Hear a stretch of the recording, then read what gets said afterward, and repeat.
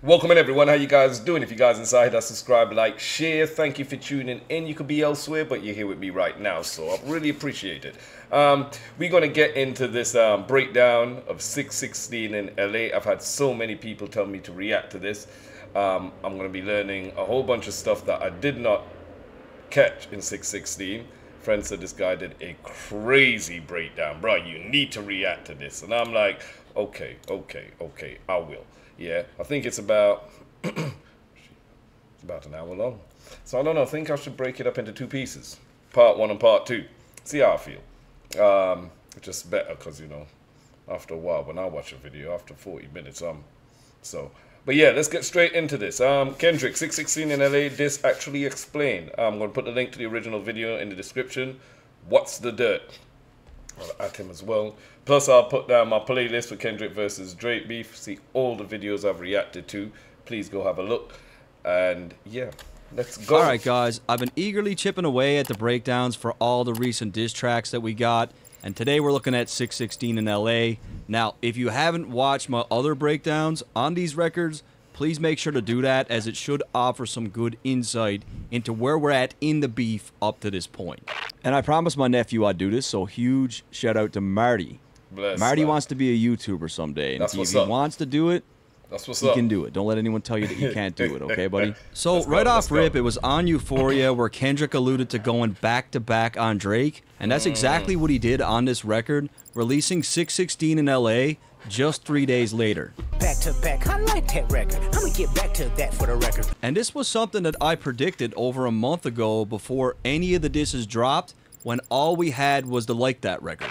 I think Kendrick's going to use Drake's own angle against him. Yeah, they did with and he'll Meek Mill. probably even reference back-to-back while he does it. So before we even begin, we have to take a close look at the title of the track, as there's several meanings.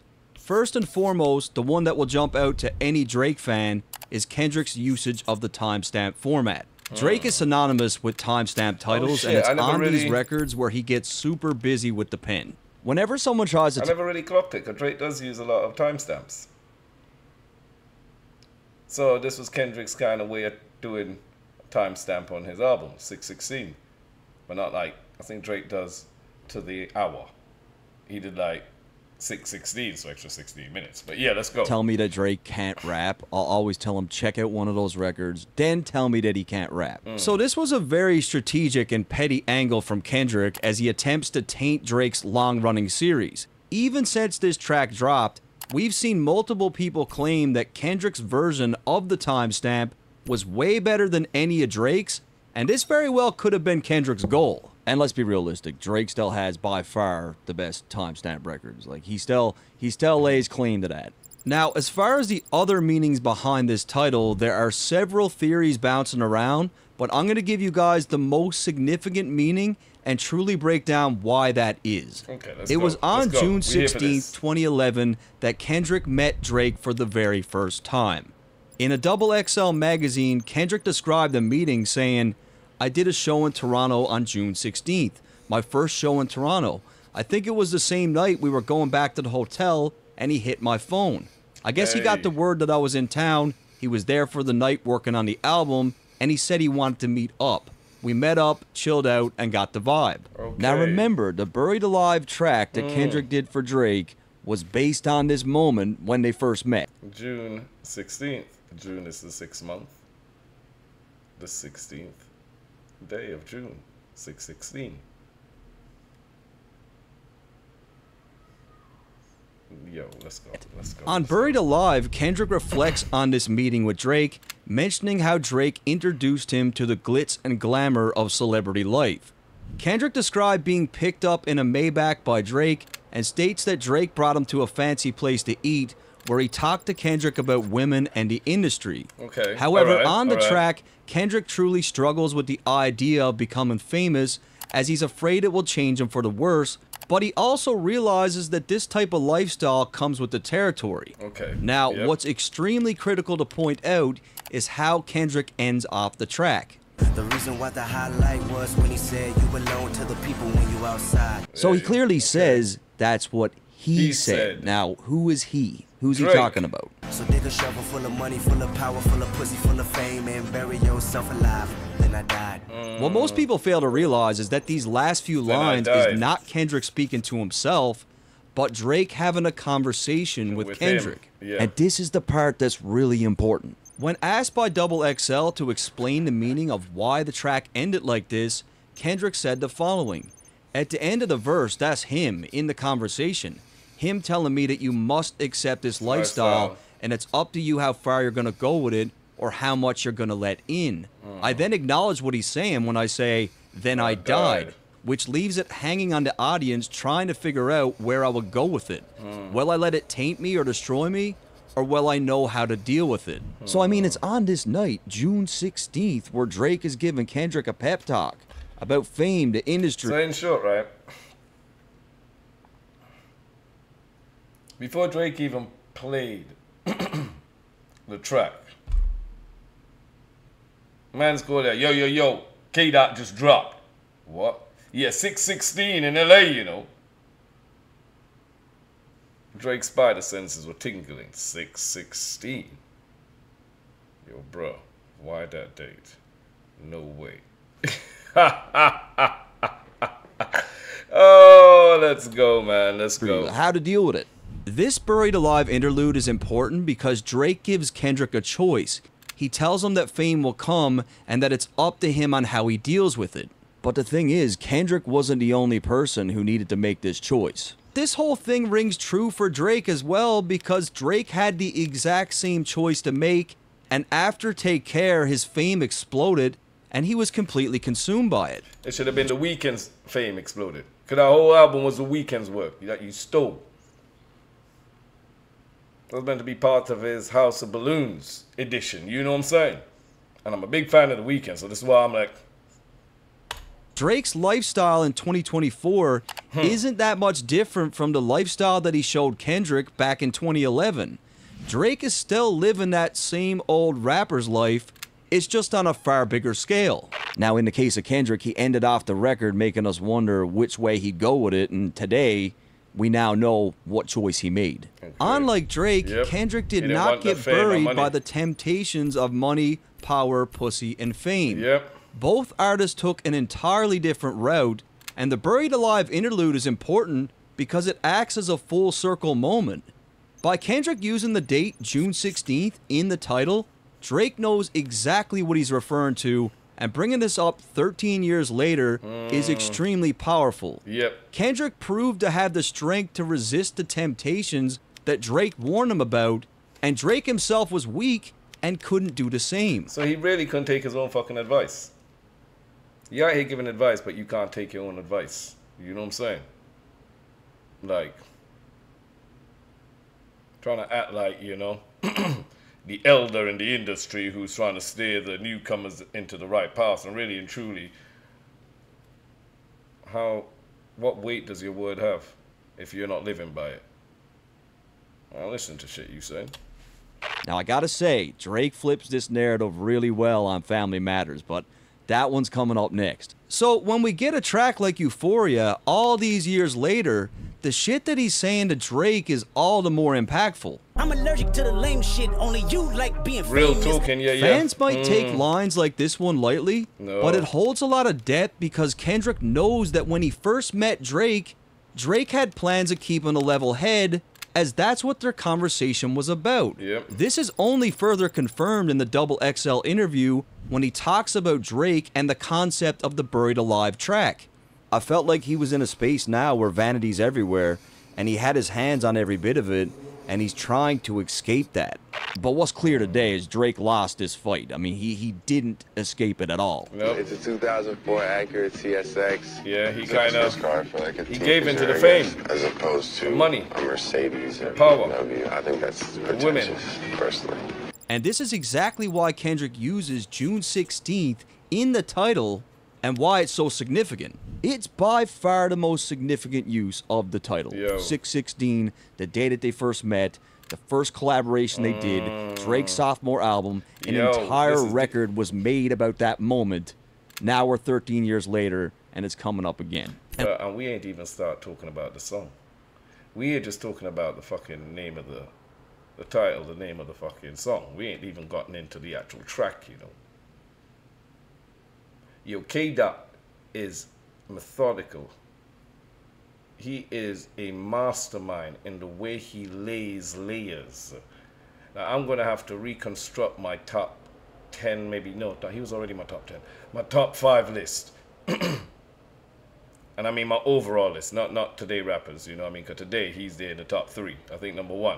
I'll have J. Cole number 2. I might have to talk about Big Sean being number 3 because, you know, Drake, you got ghostwriters. You can't enter that conversation, bro. That's what I'm saying. You just can't enter that conversation. But overall, this is a different angle at coming at beef that we've never seen. We ain't even gotten into the damn track yet. We're here talking about the name of the song. 616 in LA, you know. What the fuck am I hearing?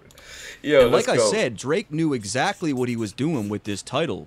Because just days after 616 in LA dropped, Drake posted a Buried Alive Part 2 parody song where he mocks Kendrick and flips the narrative again. What? If you in a pine box, that's how you felt in 2011 while we wasting time. Dreams come true, Brody, this is where you die. Yo, bro, you trying to tell me he let out a fucking parody while in the midst of this beef? I didn't know about this. Yo, fam, if you would have taken a bit more time and energy to go put into the fucking beef and not into this bullshit, yeah, maybe you might have had a little bit more of a chance. No, not with like us. You wouldn't have had no fucking chance. PDF files. Wop. Yo, I don't...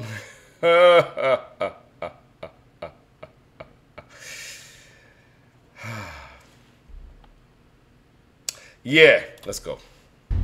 Let's fucking go. Come on, hit the like button. However, 616 in LA could possibly be in reference to allegations of Drake being involved with younger women. As you guys know, Drake goes by the 6 God, and 16-year-old girls for him might just be prime real estate.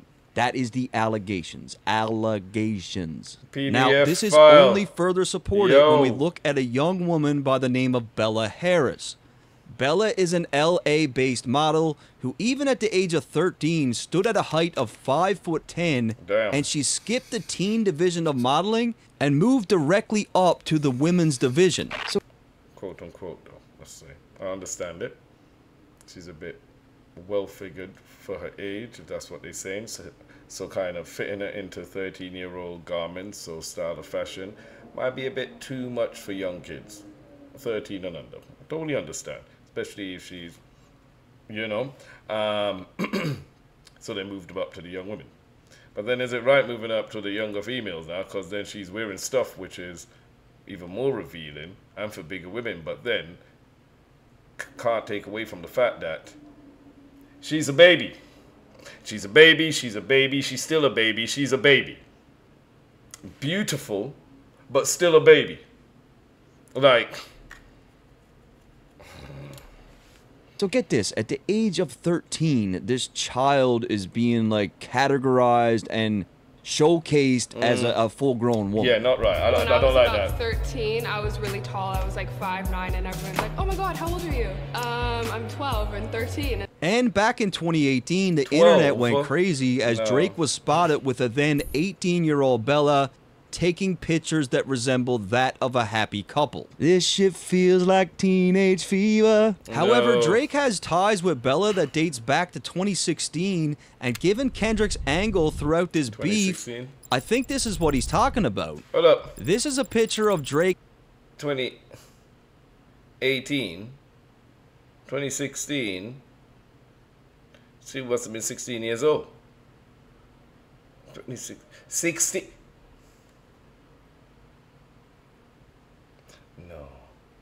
Boogeyman, you need to stop, bruv. Baba Yaga, bruh. Oh, no. You trying to tell me we here on Not Like Us and now we still coming back to 616 in LA? Yo.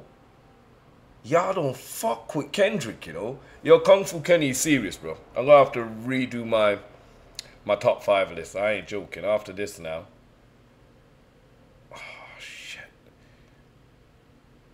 Man. M is one of the GOATs, but not even M is doing layers like this, bro. I'm telling you now, ain't nobody doing layers like this, and we ain't even started talking about the fucking track. We here on 616 in fucking LA. Get the fuck out of here. Let's go, man. And Bella at Rihanna's Anti-World Tour. As you can see, the date of this photo is May 5th, 2016, and when we look at Rihanna's tour history, she was indeed in LA for that date.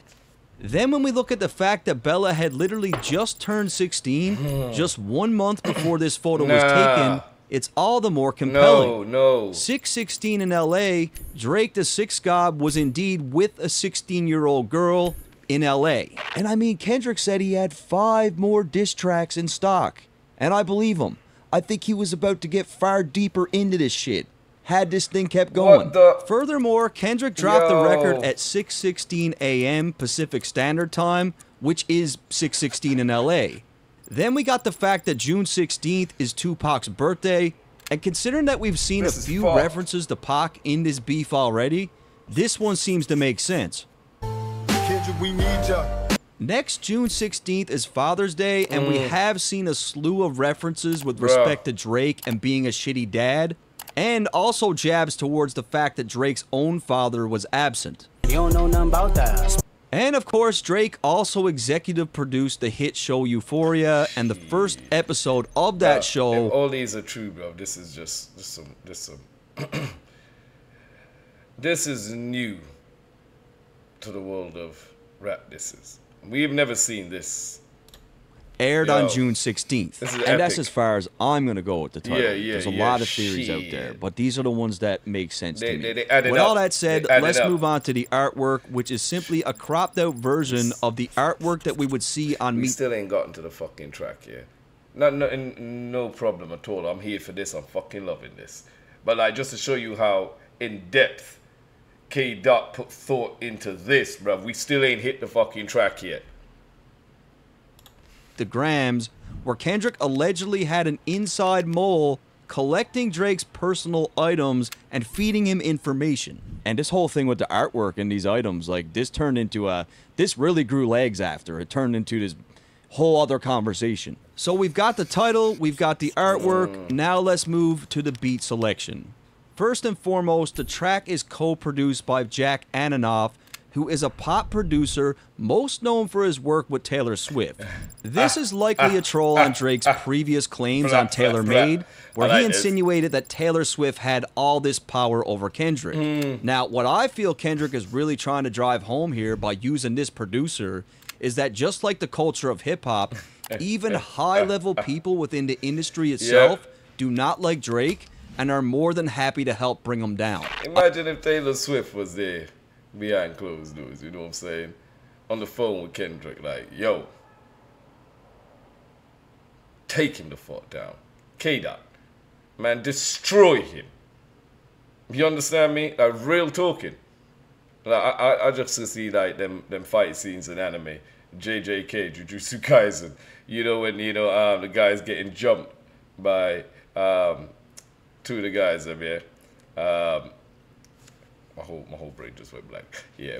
And you can hear in the background, and all I can hear is Taylor Swift's voice. Fight back, fight back, fight back.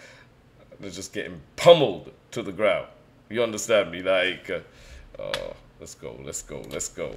I think Kendrick's just leaning into it. Like, yeah, I am friends with Taylor, and she's co-signing this diss. She doesn't like you. Her producer doesn't like you.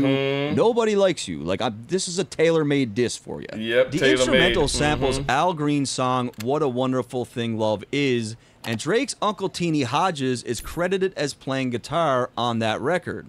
However, what makes it even more impressive is the fact that Kendrick sampled Teddy Pendergrass on Euphoria, and now he's sampling Al Green, and they both had an album together called Back to Back Hits, feeding even more into Kendrick's claims that he was going back to back on Drake.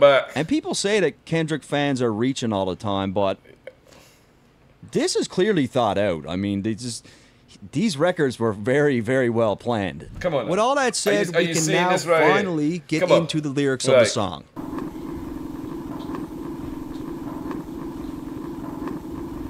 Actually, I'm just kidding. No lyrics yet, because did you hear that noise? Yeah. Like, what in the fuck is that? People were claiming that this sound was from the V12 liposuction machine, which was something that Kendrick referenced on Euphoria, but when you really listen to that machine in action, it doesn't sound like this at all. No, it don't. A bit softer. And the main reason why this video took so long is because I got extremely subject stuck on finding out what the sound was. First, I thought that it could be a money counter. It bothers me. Can't sleep until I figure it out. I thought maybe it's a lie detector test. Nah. Then I was thinking it was one of those old 16 mil projectors. Nah. Then I was thinking maybe it could be a life support machine.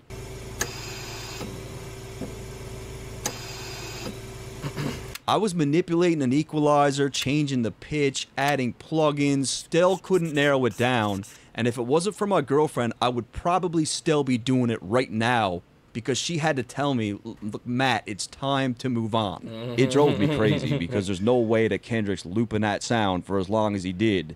And it means nothing. Like, it means something.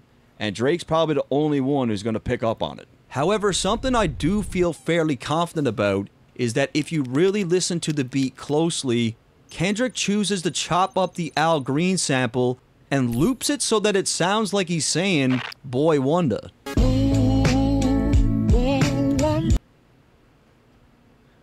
Ain't Drake call him?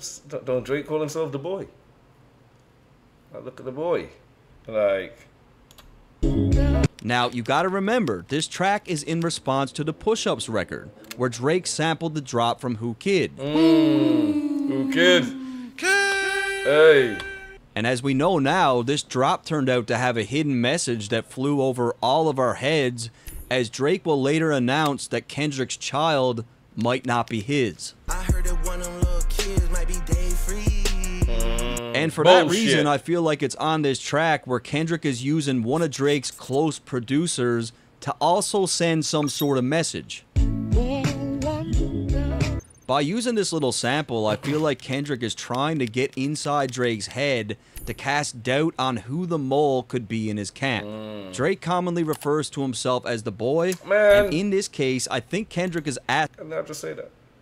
I like to think I'm up to date with some of the stuff, you know what I'm saying? I'm old school, but you know what I mean? Like, yeah, the boy. Boy Wonder, bruh.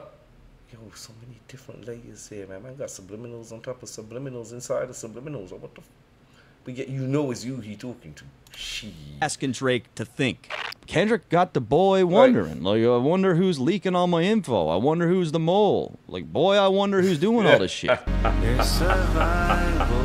Got the boy wondering for so real, right though, off rip, Kendrick references Drake's track Survival. Now, Survival came at a time when Drake was fresh off his loss from Pusha T, and he was still heavily beefing with Pusha and Kanye at this time.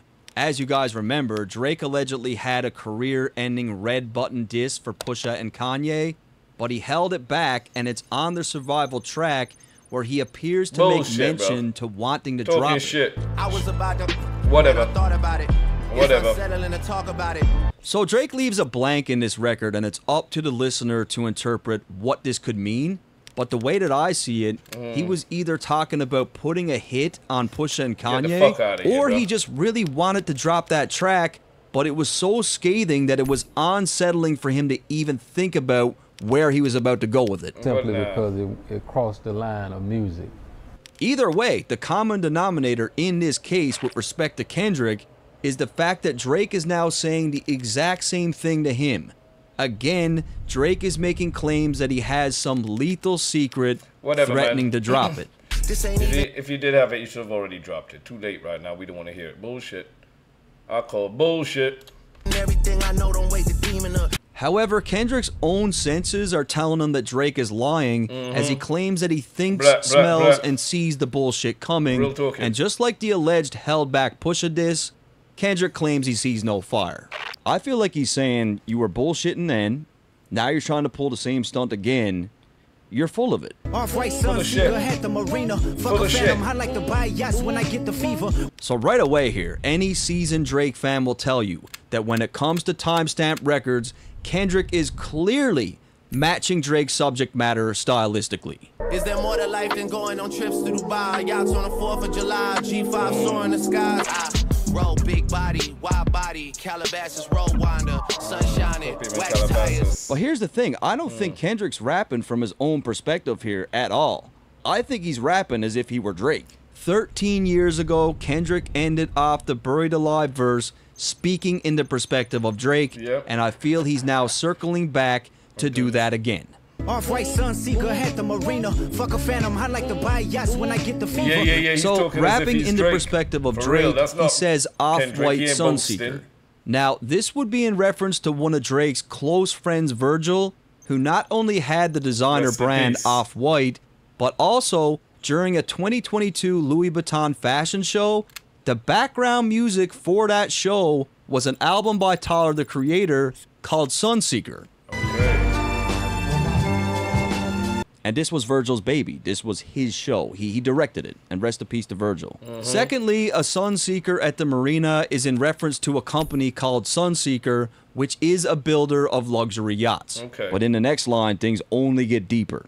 In the second line, Kendrick, from the perspective of Drake, claims that he's tired of buying Phantoms and now likes to buy yachts when he gets the fever. First and foremost, you got to think about this. Kendrick does not rap about flaunting a lavish lifestyle. He doesn't own a yacht. He's not one for buying yachts.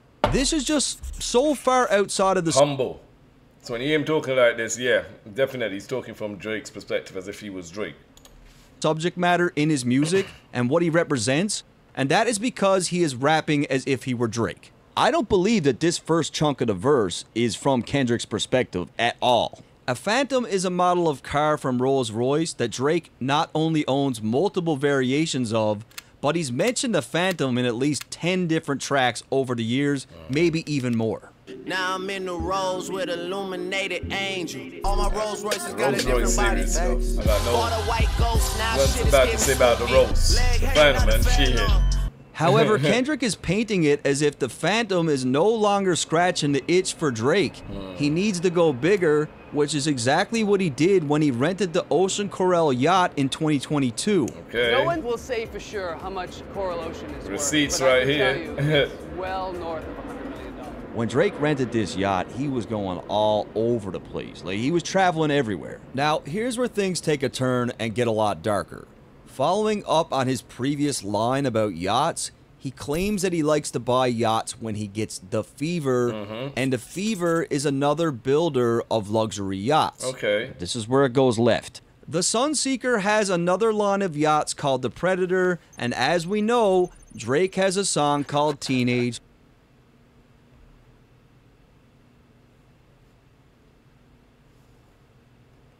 Coincidence? I think not. Y'all hit me down in the comments and tell me what you think so far. Are these all coincidences, you know what I mean? Or y'all feel that, you know, there is some just truth behind these? I'm thinking that with every conspiracy theory, so people like to call them, you know, the stands and the haters, there's always some truth behind it. Me, I'm just here thinking that these are just too coincidental to be false. And Kendrick has already shown us how his brain works. And this here is just, man, Fever create a yacht line that's called the fucking Predator, bruh.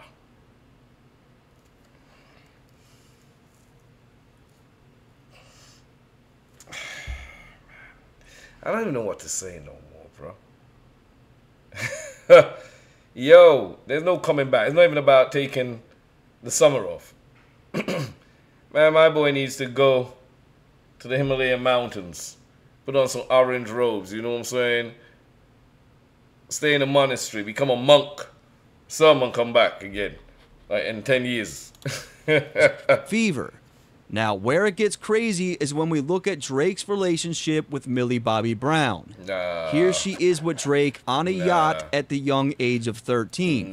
This photo was taken in 2017, shortly after his More Life album dropped, which had the track Teenage Fever, and coincidentally enough, the media was categorizing the More Life album as yacht rap.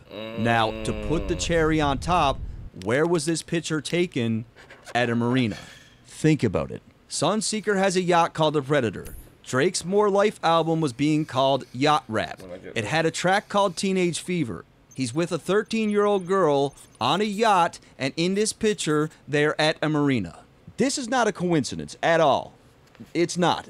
And Kendrick drops plenty of little clues here just in how he pronounces certain words. And if you pay attention to how he says, "I like to buy yachts," he's actually making a reference to Dubai yachts. Yo! I like to buy yachts when I get the fever. Is there more to life than going on trips to Dubai? Yachts on the 4th of July. And back in 2015, Drake was very happy to announce that he was on a yacht in Dubai. And if you're familiar with Kendrick... Yo, fam. K-Dot, man. K-Dot, man. K-Dot, bro. You really came to end this man's career. No joke. No playing about. And you know the funny thing, usually after last thing we see a lot of press releases and press conferences and people out here. The only thing we seen after this whole thing was K-Dot at the that graduation award ceremony. Yeah, that's it. He hasn't come out. He hasn't said nothing. He's kept quiet. Yo, bruh, the boogeyman. Don't know what Drake was smoking, but he needs to stop. Drake's catalog, you'll know that he does shit like this a lot in his writing. Wine cooler spill on my white t-shirt, the sightseer. So again, Kendrick is rapping as if he were Drake. Not only does Kendrick hardly ever drink, but when he does drink, it's exclusively wine. Yeah, I drink a little bit. What's your preferred beverage? Just wine. Like Jesus. What about, have you ever... Now, there is a huge difference in wine and wine coolers. Most men do not drink wine coolers. I'm talking about fruity drinks with soda and tons of sugar. Kendrick uses little keywords like this to let the listener know that this is not his life we're talking about. Kendrick's not drinking wine coolers, guys.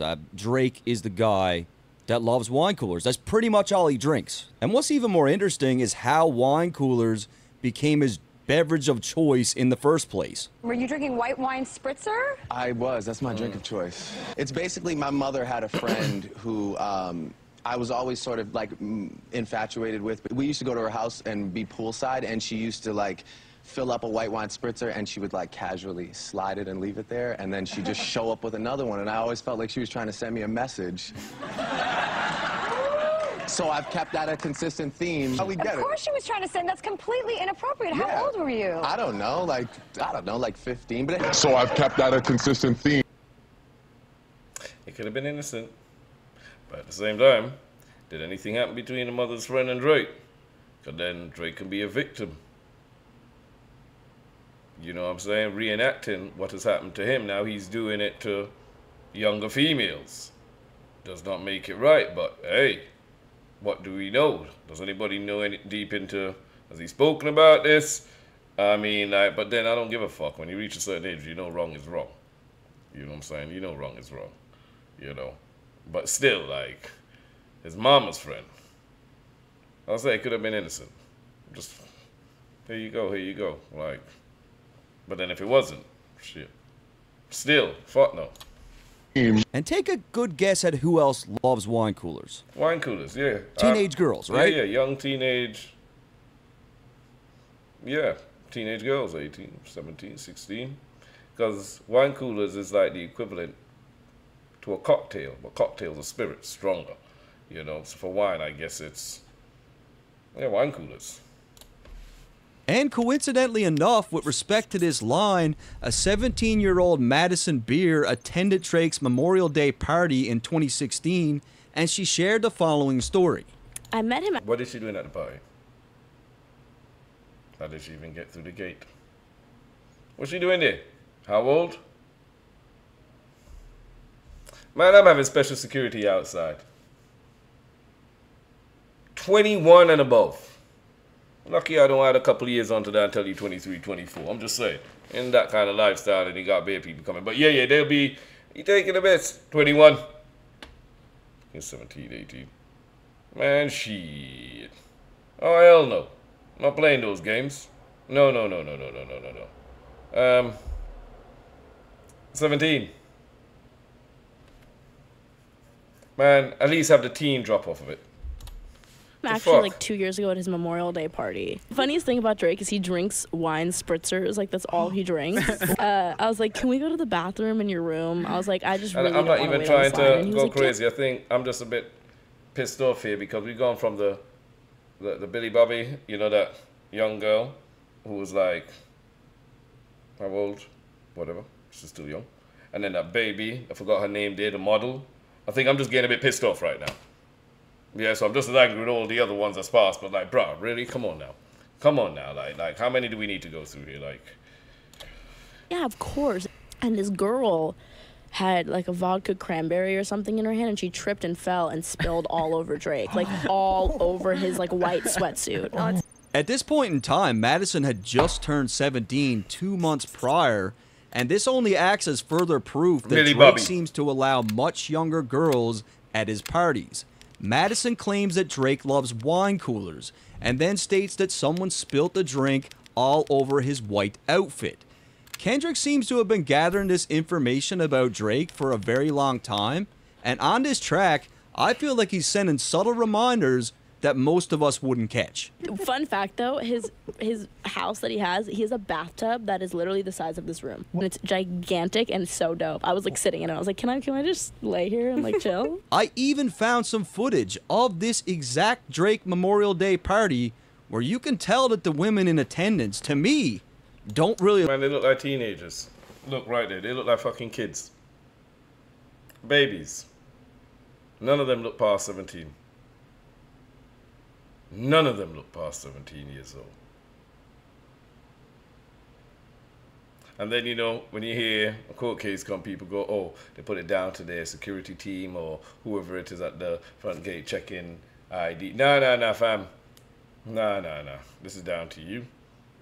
Are you making sure they are instructed and know what they should do? This ain't appropriate. They show up to the gate, turn them the fuck back, go back home. Yeah. Ooh, it's 9, 10 o'clock. It's past your bedtime. Go back home. What the fuck? They look like grown women. I mean, come on, guys. Like, I'm a fair man, but, like, I'm not even assuming here. Like, these are clearly teenagers, right? And when he talks about wine coolers, he's talking about shit like this. Look, following up on the previous line, Kendrick writes for Drake by calling himself a sightseer, which is exactly what Drake was doing in 2022 when he rented that $50 million yacht. Yeah. Here he is in St. Bart's at a New Year's Eve yacht party, and what we can easily conclude about this party is that teenage girls were definitely in attendance because there's clear evidence of this happening. I got back from St. Bart's on Monday. Basically, it was an after party that we got invited to. It was on the Vava. So many cool people there. We talked with Drake for a little bit. This girl was born on February 5th, 2004, which would mean she was only 17 years old during this yacht party. I was just in St. Bart's with Drake Right, and 17 is this. models, isn't it? And I think that Kendrick knows something about these parties. Yeah. I do. Trifecta, money, morals, and culture. That's my leisure. In the second line, Kendrick says, trifecta, money, morals, and culture, that's my leisure. And again, this has nothing to do with Kendrick as he continues to rap as Drake here. Okay. First off, the definition of a trifecta pertains to gambling on horses, where to win, you need to guess the 3 winning horses in order. Okay. That means that in the case Money, of this morals, line, and culture is money what- would how come Drake first, sees everything. morals would come second, Okay. and culture will be last. stuff. This is how we can easily rule Kendrick's own perspective out, because this as is not money him. is definitely not his first priority. Blah. Again, it's little things like this where it's clear to me that he's not rapping from his own perspective here. Come on really, now. money really don't make me. I'm learning that now. You know, that's not really my peace of mind, having money. In the case of the line as it pertains to Drake, money is seemingly at the forefront of everything that he does. Yep. He's willing to put aside morals and culture Money to get and it. pussy. This explains why morals and culture come in second and third place within the trifecta. And morals out the door. You know, people keep coming on and be like, man, how y'all be hating on Drake? You don't even know him. He don't even know you. You know, but as I'm saying, as a guy, as a man out here, you know what I'm saying? When you see that you have an individual out here trying to everything that walks. Well, not everything that walks. Let's put it this way now, because there's a lot of guys out here like that. Yeah, but his way of trying to get at guys is by fucking their women, fucking their exes, their links, their. Somebody look at him the wrong way, he's going out his way to try and fuck your wife. Out his way to try and fuck your sister. Out his way to try to fuck your cousin. And he does this every time with everybody he has a disagreement with. Why is it every disagreement this man has is always him trying to fuck around with the next man's woman? Everyone. People are Rick Ross, baby mama, whatever, and then he's inviting her over, trying to get at Whitney. You know what I'm saying? I could go right down the list. Let's not go through all of this, but Drake gets at everybody trying to fuck everybody's woman, family member, cousin. This has been his game. As a man, I can't trust you around. Can't have you in my camp. Can't be friends with you. I'm just saying. We all know somebody similar like that, and we don't have them close by. We don't talk to them.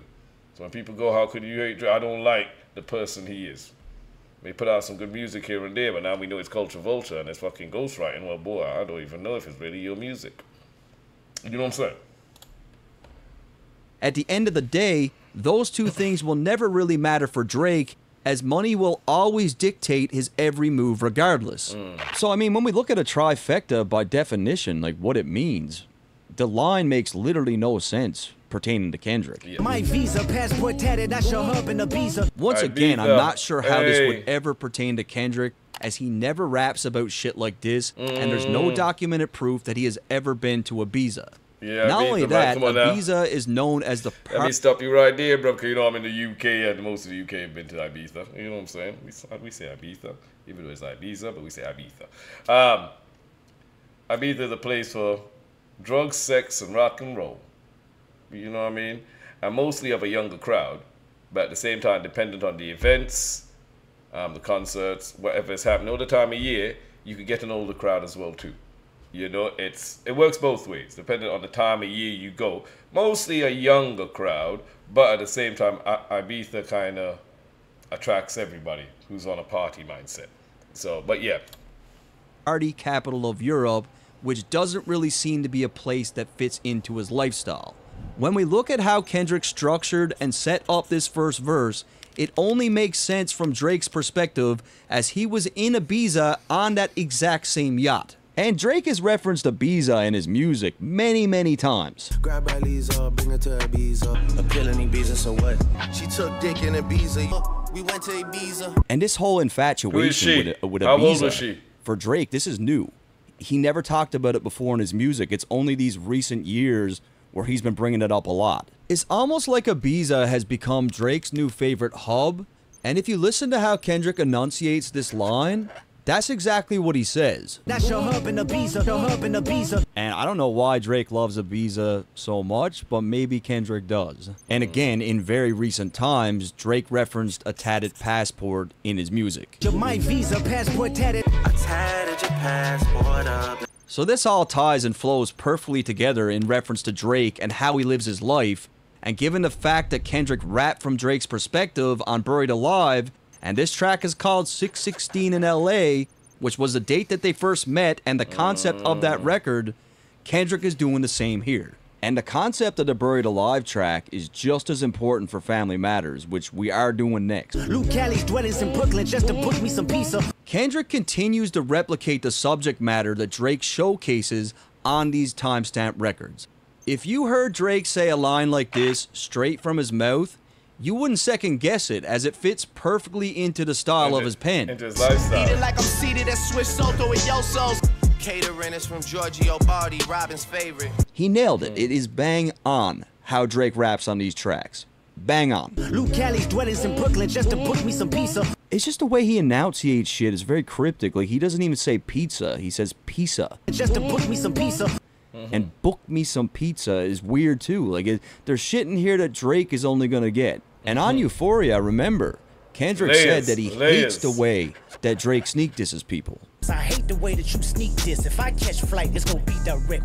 And what Kendrick means by that is Drake will diss someone and only his intended target will pick up on it. Yep. And due to the fact that Kendrick is mirroring his style and writing from Drake's perspective on a timestamp titled record, this first verse is riddled with shots at Drake that only he understands. Yep. And that's why the beginning of this record doesn't even sound like a diss, because he's writing in the style of Drake.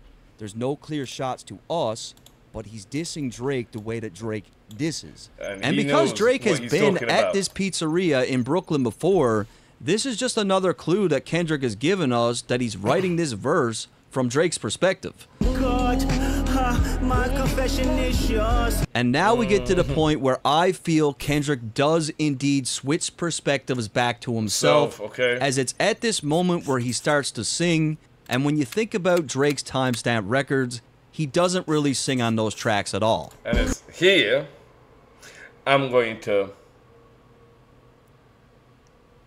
pause this reaction. Yeah. And please tune back in for part 2. Yeah, I'm going to continue this recording, but I'm going to split it into 2 pieces. I'm going to post this one up on YouTube in a minute, and then in about an hour or 2 post the second one. So I'm just going to continue from here. But yeah, if you guys are here, please subscribe, like, and share the content. It really helps me out. I'm going through a little down patch in my stuff right now. Don't know what's going on, but it's all good. We push through. And come back again to see part 2. Thank you for tuning in. I really appreciate it. Real talking. And I will see you guys on the next one.